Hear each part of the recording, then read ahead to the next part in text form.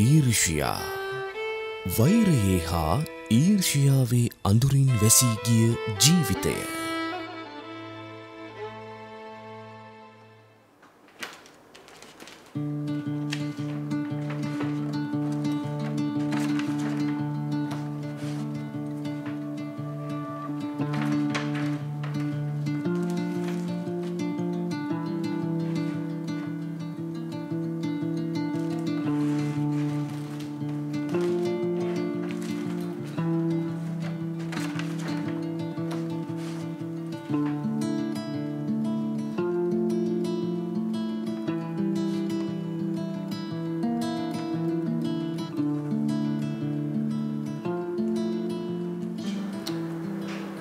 අයියෝ මේ හිමල්කා මේ පෑනක් දෙන්නකෝ.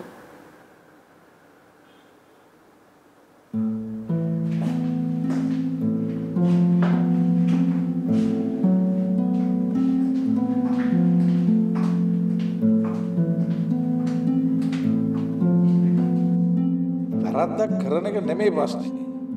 වැරද්ද කරලා තමන් වැරද්දක් කරේ නැහැ කියලා ඔප්පු කරන්න හදන එක තමයි ප්‍රශ්නේ. දැන් මෙතන තර්ක කර කර ඉන්න එපා. කරුණාකරලා එළියට යන්න.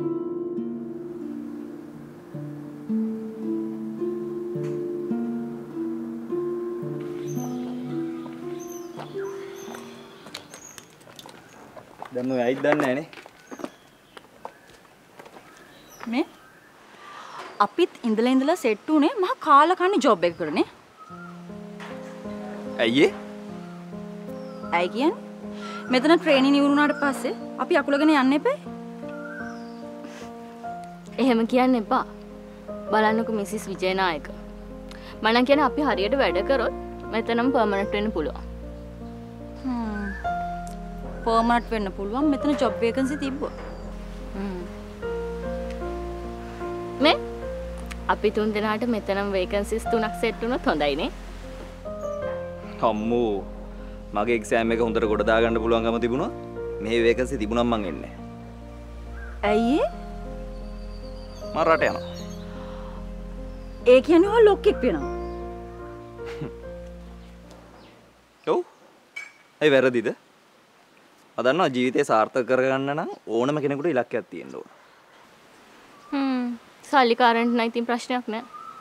ඕනේ රටකට ගිහිල්ලා හයර් ස්ටඩීස් කරලා මෙහි ඇවිල්ලා ලොක්ෙක් වෙන්න පුළුවන්. අපිට නම් ඉතින් ඒව කරන්න බෑ නේද රුවිනි? ඔව් ඉතින්. ලින්දට වැටිච්ච මිනිහා ඉතින් ලින්ක් කටෙන් මෙපේ ගොඩ එන්න නේ. අපි දෙනා නම් කොහොම හරි try කරන්නේ මෙතනම පර්මනන්ට් වෙන්න. නේද? හරි හරි බලමුකෝ. යා.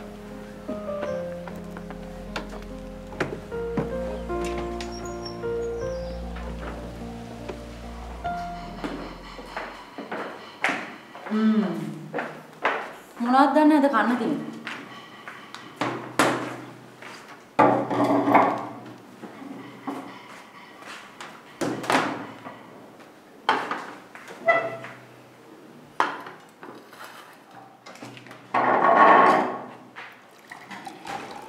අක්කේ වෙලාවට සල්ලි දෙන එකම කෙනා ඔයා. ඔයා වගේ අය නම් හරිම අඩුයි. Thank you හොඳේ.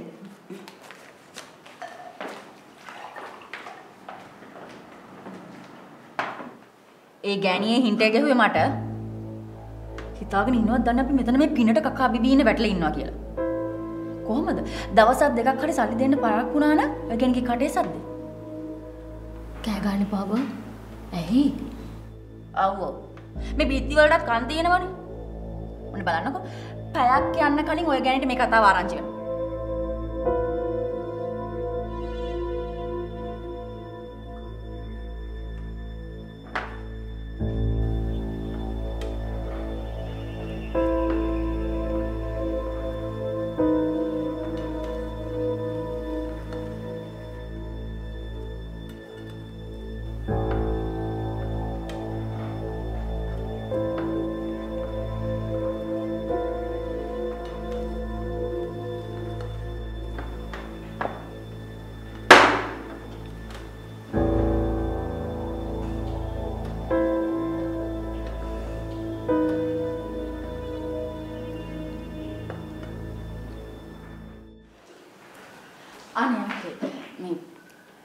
වුණා නම් සෝරි.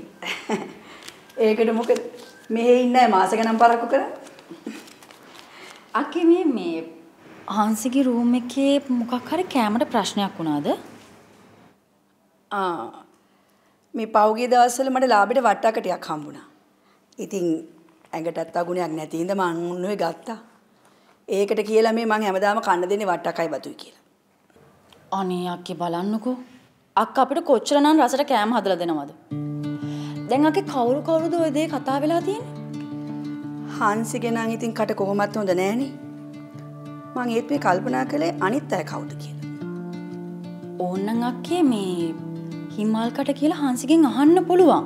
මොකද මේ හිමල්කා හාන්සිත් එක්ක ගොඩක් හිතවත්. මේ මම නම් ඉතින් අක්කේ ඔය රූම්ස් ගාන ගිහලා කතාවට වැඩිය යන්නේ නෑනේ. මේ හිමල්කා ඔය හාන්සිත් එක්ක යාළුකම් පවත්වනවද? හිමල්ක කියන්නේ හොඳ ළමයෙක්නේ. පොඩක් කියන්න මේ අත් එක්ක එතන භජනෙට යන්න එපා කියලා. අපෝ ඕවා කියන්න කියලා නරක නාම ගාව ගන්න බෑ අක්කේ. අනික ඉතින් ඔය හොඳයි කියලා පේන්න ඉන්න අය පේන තරම් හොඳ නෑ කියලා තේරුම් ගන්න පුළුවන් ආශ්‍රය කරලා බැලුවට පස්සේ.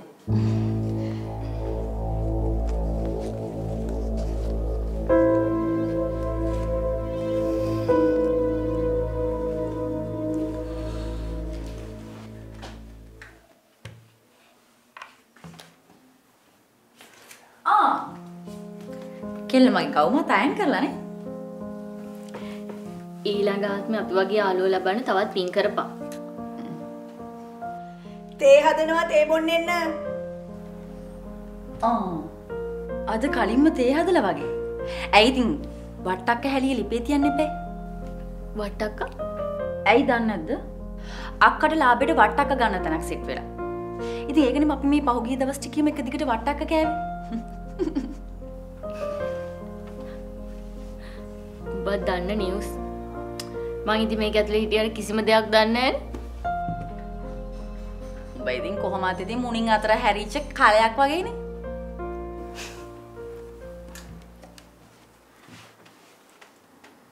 එහෙම ඉන්නකොට අහස හොදගෙන එන විස පිරිච්ච වැහි වතුර වැටෙන්නේ නැහනේ. යන් තේ බොන්න. මේ ගිහිල්ලා බලපන් මේ අදත් කන්න තියෙන්නේ වට්ටක්කද කියලා. මොකද ඉතින් ඒක බලන්න පුළුවන් උත් උඹට විතරමයි. අක්කට ෂෝ එකක් තියෙන උඹ ගැන විතරයිනේ. මම එන්න. උඹ ගිහිල්ලා බලපන්.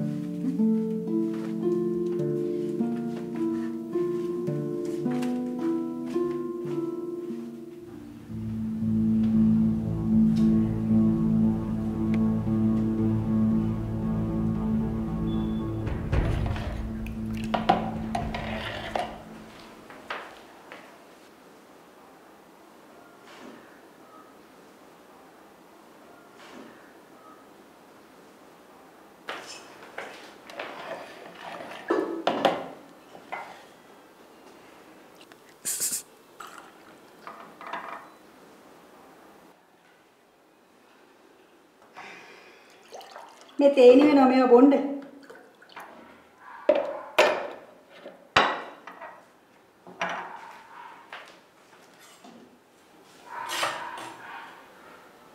මං කොහොමද නිවිල බොන්නනේ ආසාක්කේ. මං ආදරේ දන්නේ හිමල් කැල් වතුරක් නිවලා බොන්නේ කියලා.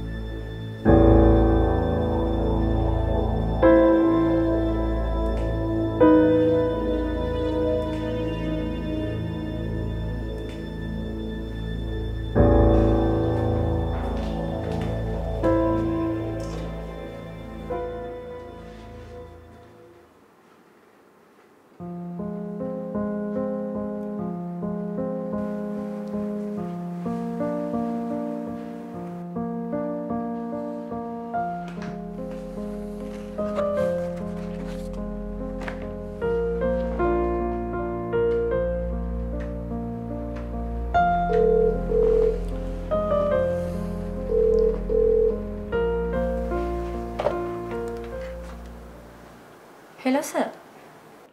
රෝහිණි මේ පොඩි වගකීමක් බාර දෙන්න කතා කරේ. ඒ මොකද sir? අර අපි අලුතෙන් ගත්ත ගර්ල්ස්ලා දෙන්නව ට්‍රේනින් කරන වැඩේ. පුළුවන් නේද කරන්න? ඔව් පුළුවන් sir. හරි මම එවන්නම් ඔයා හම්බෙන්න කියලා දෙන්නවා. Okay sir. Okay.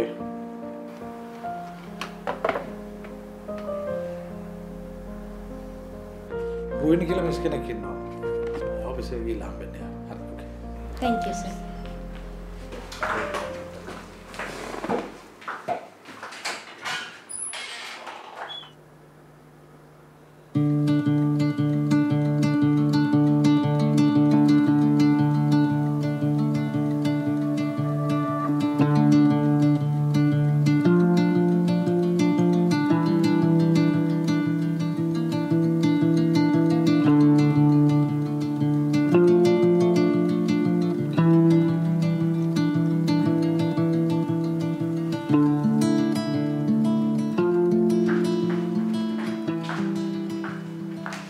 Excuse me, Miss Ruini?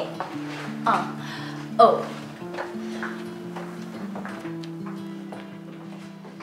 කරන වැඩ ටික ඩිස්කස් කරලා හදාගමු. මම ඔයාලව ගයිඩ් කරන්න. Okay? Okay miss. කොහෙද? ප්‍රොෆෙෂනල් වැඩ කරන එක ලේසි නෑ.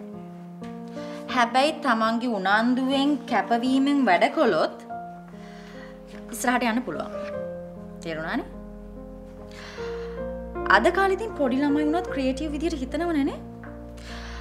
ඒ නිසා හැමතිස්සෙම අලුත් විදියට හිතන්න. අලුත් දෙයක් කරන්න බලන්න.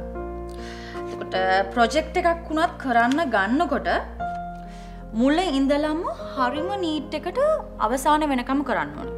ඕකේ? Okay miss. එහෙනම් අද ඉඳන් අපි වැඩ පටන් ගමු. ඔයා අතනින් වාඩි වෙන්න. ඔයා මං ගාවින් වාඩි වෙන්න. Okay? Thank you miss.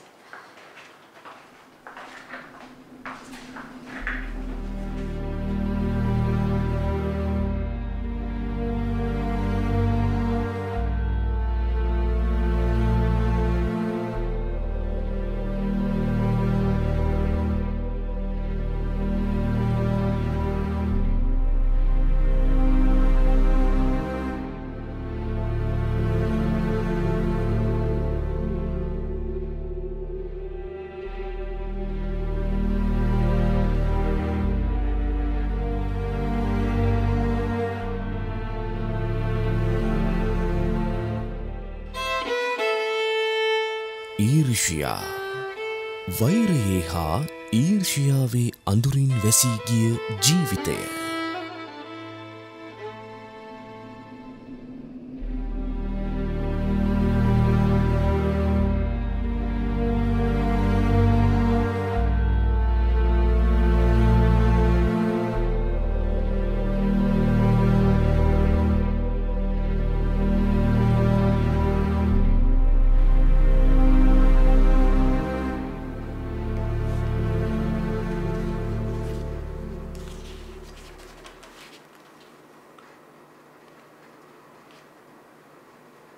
මෙහෙම හරියන්නේ නැහැ ප්‍රොජෙක්ට් රිපෝට් කරලා. මේ මොනවද මේ? බලන්නකො මේ කුරුටු ගාලා, අතින් ලියලා, කපලා කොටලා. වැඩ කරනකොට ටික ප්‍රොෆෙෂනල් වෙන්න ඕනේ නේද? ආයතනයක් නේ. මෙහෙම හදන්න බෑ.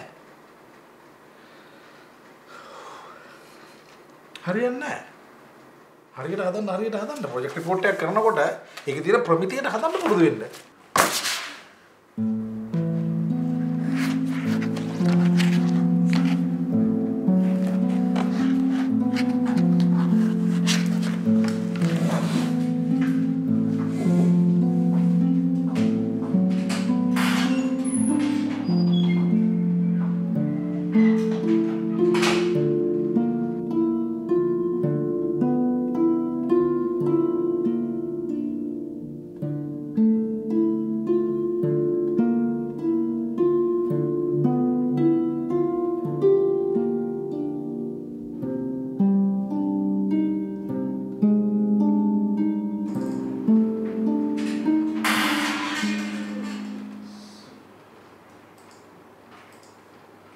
Come, sit.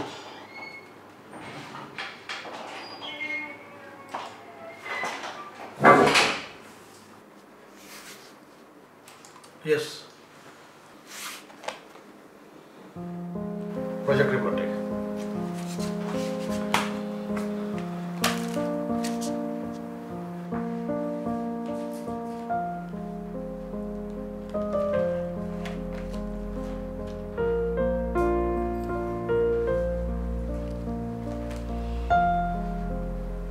Good. Thank you sir. ඕනම වැඩක් සාර්ථක වෙන්නේ ඒ වැඩේට ආසාවෙන් උනන්දුවෙන් කරද්දී නේද? මම මේ වැඩේ කළේ ගොඩක් ආසාවෙන් සර්. දවස් ගාණක් ස්ටඩි කළා. අර හිමල්ක වාගේ මේ රූම්මේට් නේද? මේ වගේ වැඩ කරද්දී එක්කෙනාට එක්කෙනා මේ සපෝට් කරගන්නේ නැද්ද?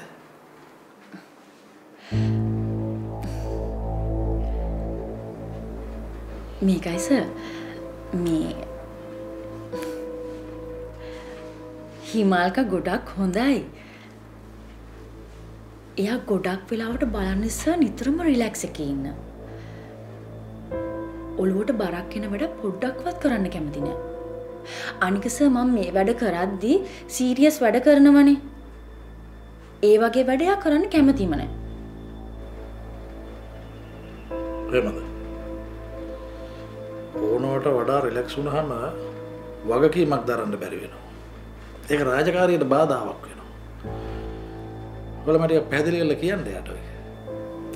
අපෝ බෑස. ඔය අහිංසකයි වගේ හිටියට එයාට ඉක්මනට කේන්ති යනවා. ඒ කේන්ති ගියාම එයාගේ ඉස්සරහින් ඉන්නේ කවුද කියලාවත් එයා දන්නේ නැහැ. මමත් මොකක් හරි වැරද්දක් දැකලා යාට සැරවුණොත් මාත් එක්කත් කේන්ති ගනිත් දන්නේ නැහැ. ඔව්. ඒව කියන්න බෑ. වෘත්තියක් සාර්ථක කරගන්න උගත්කමයි දක්ෂකමයි විතරක් තිබුණට මදි. හොඳ සමාජ දැනුමක් තියෙන්න ඕනේ. සමාජයත් එක්ක හොඳට ගනුදෙනු කිරීමේ හැකියාවක් තියෙන්න ඕනේ. මට හිතෙනවා මේ වලකට හොඳ අනාගතයක් තියෙනවා කියලා. Thank you sir.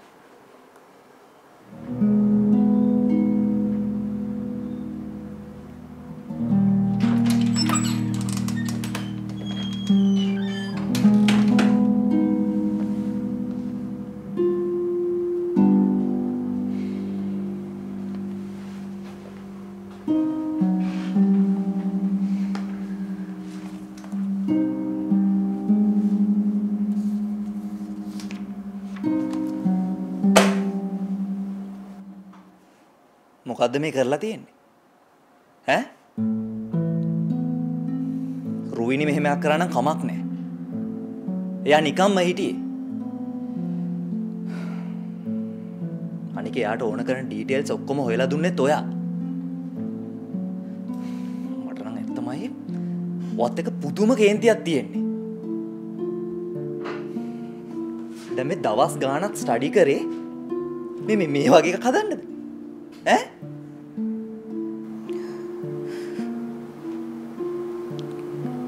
මම ෆයිනල් කරපු එක නෙමෙයි අමිල. මේ කලින් හදපු එක. හරි ඉතින් කොහොම හරි හරි එක තියලා වැරදි එකනේ බොස්ගේ අතර ගියේ. ඉතින් මේ බොස්ට කේන්ති යන එක සාධාරණයි. මම බෑග් එකට දාගත්තේ හරි එක.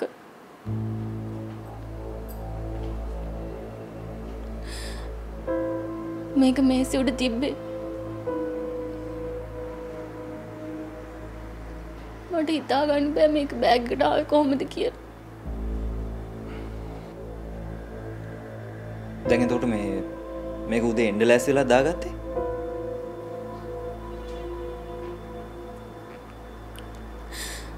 මං ඊයර බෑග් එකට දාගත්තේ. ඔය ඇන්ඩලස්තිලා බෑග් එක චෙක් කරේ නැද්ද?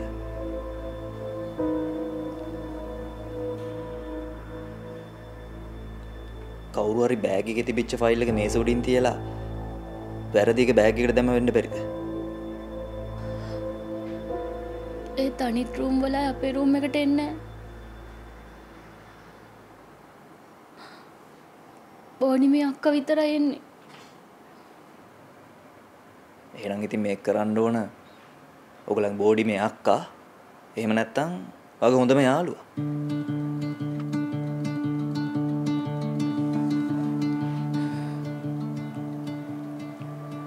රුවිනිට ඔය ගැන මුකුත් කියන්න යන්න එපා.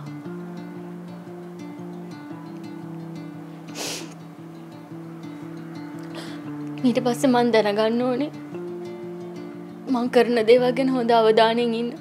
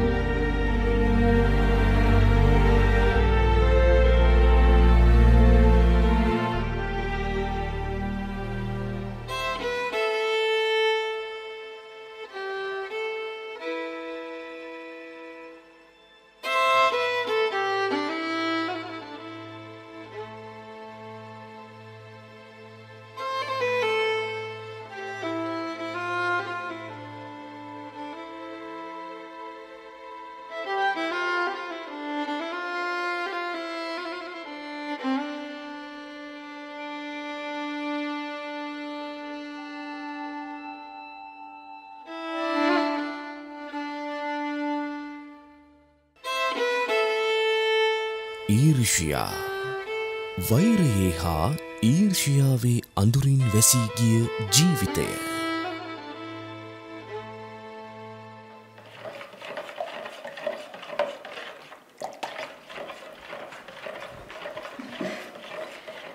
කොහොමද? බෝඩින් හවුස් එක හොඳයිද? හොඳයි අක්කා. කොහොමද ඉතින් නරක වෙන්නේ? මෙහි ඉඳලා ගිය කෙනෙක් වුණත් ළඟපාතකට ආවොත් මාව බලලා යන්න එනවා. බෝඩිම නම් හොඳයි. හේත් මේ ජොබ් එක තමයි යන්නේ අප්සෙට්. ඇයි? වැඩ අමාරුද? ගියාලුත් ඉතින් ඔහම තමයි. tamun දැනගන්න ඕනේ යන තැන පය ගහලා වැඩ ටික කරගන්න. ඒකට ඉතින් හොඳම උදාහරණය තමයි ඔය රුවිනි. රුවිනිලා කම්පැනි එකේ දැන් අලුතෙන් එන ගර්ල්ස්ලා ට්‍රේන් කරන්නෙත් එයාලු. කලින් ওই කාමරේ හිටපු ළමයයි රුවිනි ওই කම්පැනි එකේ වැඩට ගියේ ට්‍රේනින් වලට. දැන් රුවිනි ඉන්න තැන බලන්නකෝ. ඒ වුණාට ඉතින් අනිත් එක්කෙනාට වෙච්ච දෙයක්වත් නෑ. එහෙනම් රුවිනි දක්ෂයෙක් වෙන්න ඇතිනේ. ඔව්, හරිම දක්ෂයි. එයා දන්නවා ඕනම කෙනෙක්ගේ හිත දිනාගෙන වැඩ ටික කරගන්න. ඒ වගේ කෙනෙක් මගේ රූම්මේට් වෙච්ච එකත් හොඳයි. කොහෙද එන්නක්කා? මම රුවිනිත් එක්කත් ගෙනියන්න.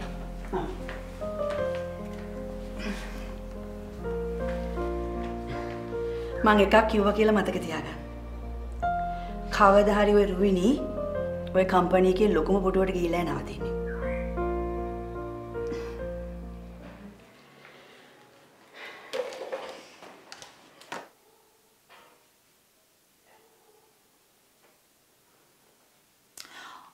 අනේ ඔයාත් ඒකත් අරන් ඇවිලා. මට කිව්වනම් මං එනවනේ ඔක ගන්න.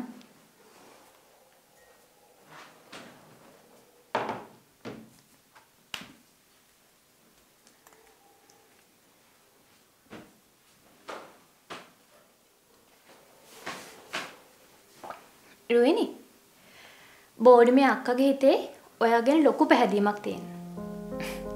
එයා කියනවා දවසක ඔයා ඔය කම්පැනි එකේ ඉහළම පුටුවට යයිලු. මේකනේ චතු. මම මේ කම්පැනි එකට ජොයින් වුණු දවසේ ඉඳලා ඉන්නේ මෙහෙනේ. ඉතින් අක්කා මං ගැන හොඳට දන්නවා. එතකොට මේ රූම් එකේ කලින් හිටපු ගාලුත් ඔයත් එක්ක ඔය කම්පැනි එකේ ට්‍රේන් වුණාද? අපි කෝස් එක කරපු තැනින් මේ ෆයිනල් ඉයර් එකේදී කම්පැනි එකකට දානවා. ඉතින් මේ අපි කට්ටියම ට්‍රේනින් හිටිය එකට අමිලයි මමයි හිමල්කයි අපි තුන්දෙනාම එකට ට්‍රේනින් ගියේ. එතකොට මේ ඔයා විතරයි ස්ටාෆ් ගත්තේ? මෙහෙමයි. ඇග්‍රීමන්ට් එකක් තිබ්බේ නැහැ. ඉතින් ඒ ජොබ් එකේ වේකන්සි එකක් තිබ්බ නිසා මාව පර්මනන්ට් වුණා. එතකොට අනිත් දෙන්න? අමිල සල්ලිකාර කොල්ලෙක්. ඉතින් ඒක නිසා හයි ස්ටඩීස් වලට පිටරට ගියා. හිමල්ක නම් දැන් කොහෙද ඉන්නේ කියලා කියන්න දන්නේ නැහැ. ඔයා වගේ කෙනෙක් මගේ රූම්මේට් වෙච්ච එක ලොකු දෙයක් රුවිනි. ඇත්තටම ඔයාගේ ජීවිතෙන් මට ගන්න ගොඩක් ලොකු දේවල් තියෙනවා. උනන්දුවෙන් කැපවීමෙන් වැඩ කරන්න. එතකොට ඔයාට ඉස්සරහටම යන්න පුළුවන්.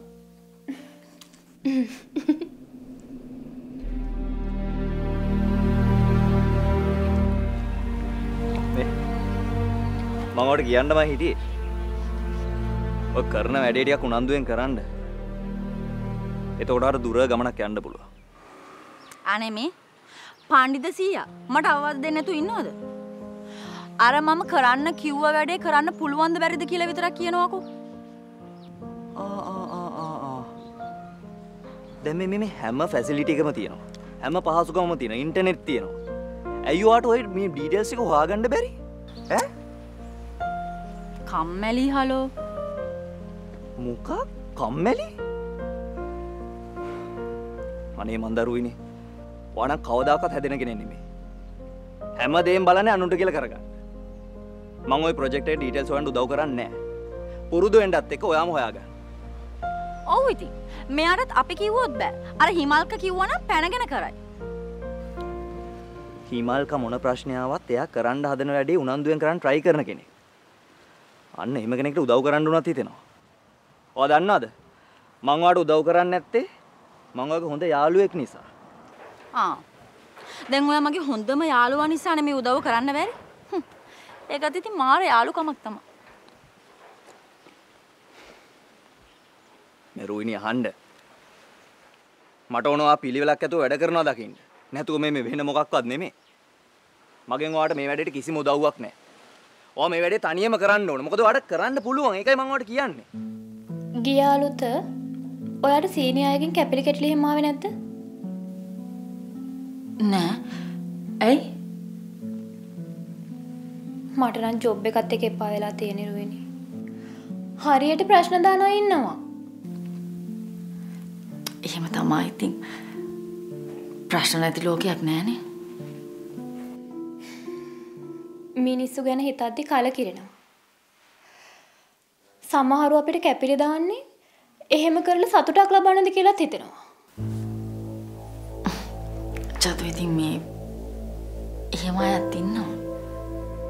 තමන්ගේ වැඩේ කරගෙන පාඩු වෙන මිනිස්සුන්ට මෙහෙම දේවල් කරලා සතුටක් ලබන්න පුළුවන් දරුවෙනි. එහෙම සතුටක් ලැබුණත් දවසක ඒ අයටම තමන් ගැන දුක හිතෙයි.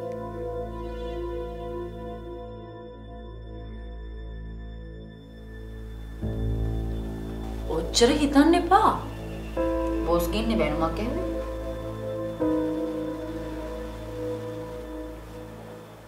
කරපු වැරද්දකට බැනුමක් ඇහුවා නම් කමක් නැහැ. මම වැරදිකාරියෙක් උනේ හීනෙකින්වත් නොහිතපු දෙයකට. ගණන් ගන්න එපා බං. මේක වෙච්ච පළවෙනි වතාවත් මේක නෙමෙයි. අන්තිම වතාවත් මේක නෙමෙයි. මං ගණන් ගන්න නැතුව ඉන්නේ කොහමද?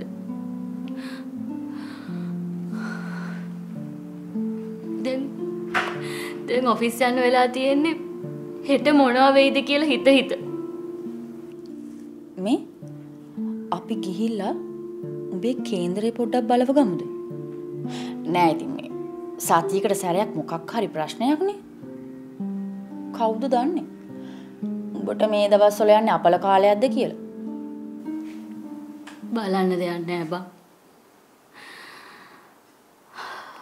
මට දරුණු සෙනසුරු ඒ රාෂ්ට්‍ර කපල කාලයක් ඇවිල්ලා තියෙනවා. හැබැයි මට හිතා ගන්න බැරි මේ විදියට හැංගි මට අපල කරන හෙනහුරා කවුද කියලා.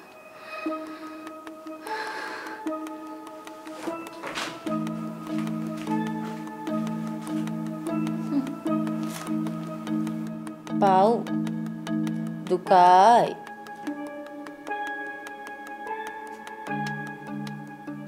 ඔයා බීලි ඉවරද? කඩේ.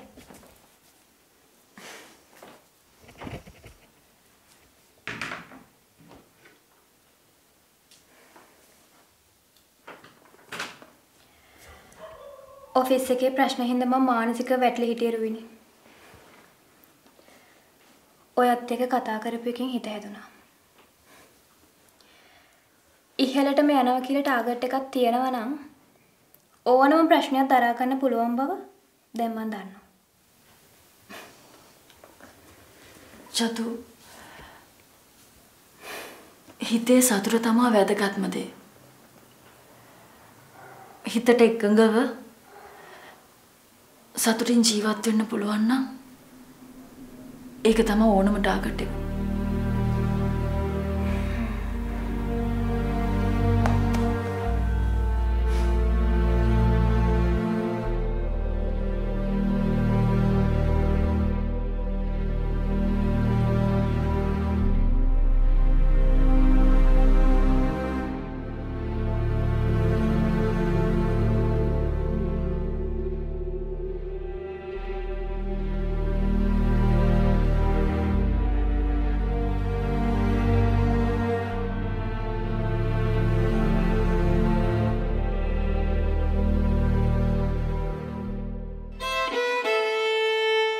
ඊර්ෂ්‍යා වෛරයේ හා ඊර්ෂ්‍යාවේ අඳුරින් වැසී ගිය ජීවිතය.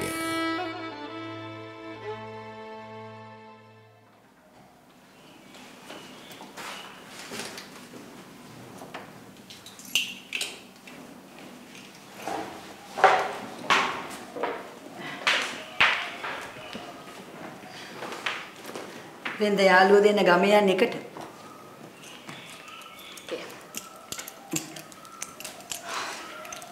රුවිනි ගියා ආපහු එන්නනේ. මං යන්නේ ඉතින් ආපහු එන්න නෙමෙයිනේ. ඊළඟට මොකද කරන්න හිතාගෙන ඉන්නේ? එන විදියට මුණ දෙනවා කිය. වේකන්සි දෙකක් තිබිලත් ඇයි මේ කම්පැනි එක වට අසාධාරණයක් කළේ? එක වේකන්සි එකක් රුවිනිට හම්බුණා. අනිත් වේකන්සි එක අන්තිම මොහොතේ වෙන කාටද හම්බුණා. කවන්නේ ආකේ. මට ඕනෙම දෙයක් දරා ගන්න ශක්තිය තියෙනවා. ශක්තිය තියෙනවා නම් පරාජය පිළිඅරගෙන යන්නේ. මම නම් දනි.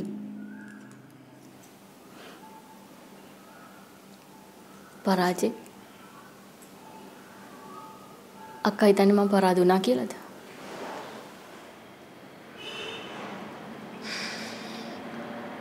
මම කේලමක් කියනවා එහෙම නෙමෙයි. වේකන්සි තිබුණේ එකයි. ඒක තමයි රුවිනි ගත්තේ. ඔය හැමතැනම රුවිනි කී කියන්නේ? ඇත්තද?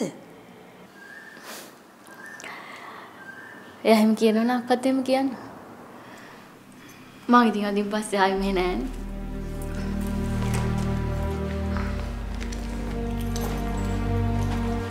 මම යනවා කියන්නේ. ලුසන්නයි.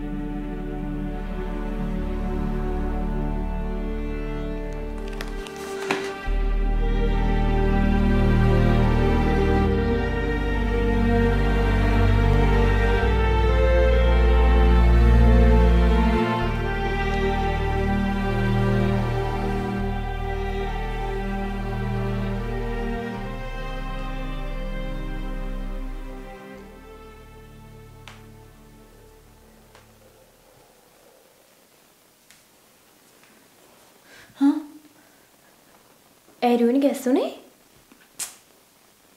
අයියෝ. ඔහොම ඉතින් කාමරේට එකපාරටම ඇවිල්ලා මං ගාව හිටගෙන ඉන්නකොට මං ගැස්සෙන්නේ නැතුව තියෙද? හා?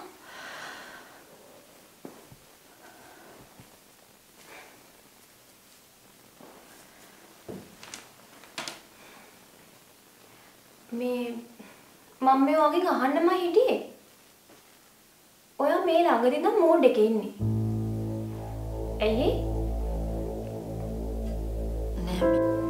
ඒ මගේ හැටි. මොකද්ද රුවිනි? මේ නිමෝඩ් දවසට කාමරේ අසල වෙලා ඉන්නේ. අනේ අපි කොහරි යමුකෝ. අනේ චතු. ඔයා යන්න. මට බෑ.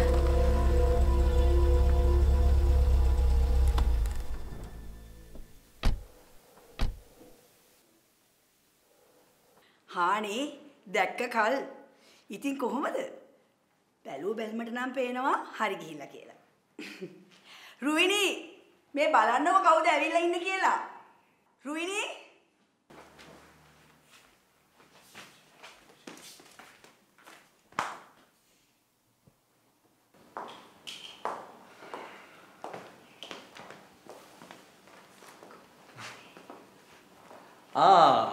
hi. හානේ හිමාකා.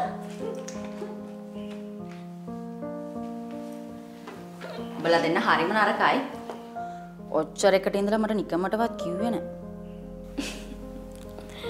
වැඩි කාලයක් නැහැ.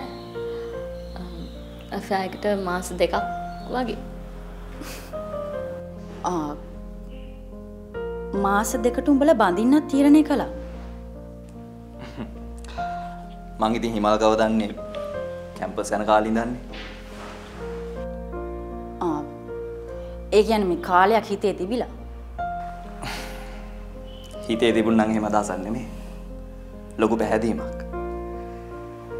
කොහොම හරි මම ලංකාවට ආවට පස්සේ අපේ පරණ යාළුකම ටිකක් එහාට ගියා. ඉතින් මට තේරුණා අපි දෙන්න මැච් වෙනවා කියලා. අපි ඩිසයිඩ් කරා මැරි කරන්න. මේ මං හිතුවා මේ හිමල්ක තාම මේ ජොබ් එකක් කරනවා ඇති කියලා.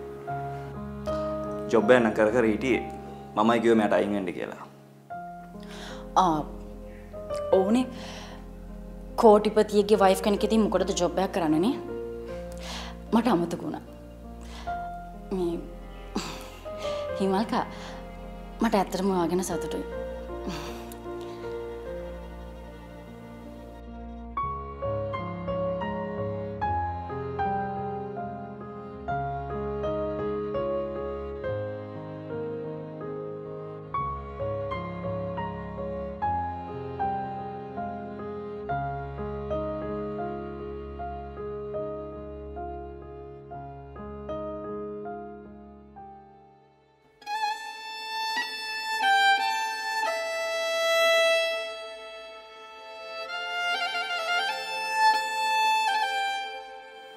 මම වැරදිකාරියෙක් වුණේ හීනකින්වත් නොහිතපු දෙයකට. ගණන් ගන්න එපා බං. මේක වෙච්ච පළවෙනි වතාවත් මේක නෙමෙයි. අන්තිම වතාවත් මේක නෙමෙයි. මං ගණන් ගන්න නැතුව ඉන්නේ කොහමද?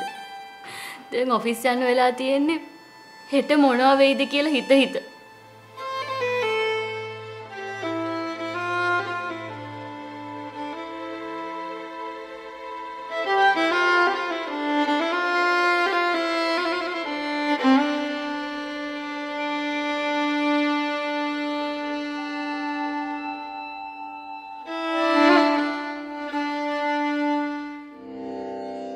යාව දේව අනත්තාය ඤත්තං භාලස්ස ජායති හන්ති බාලස්ස සුඛං සං මුද්දමස්ස විපාතයං. අසත්පුරුෂයාගේ යම් කිසි දැනුමක් ඇත්නම් ඔහුගේ විනාශය පිණිසමයි ඒක හේතු වෙන්නේ. අන්තිමේදී ඒ අසත්පුරුෂයා තමන්ගේ හිස් මුදුනවන නුවණත් වනසා ගන්නවා. යහපත් ගතිගුණ ටිකක් හරි ඇත්නම් ඒකත් වනසා ගන්නවා. විනාශය කරාම යනවා. ධම්මපදය බාලවග්ගය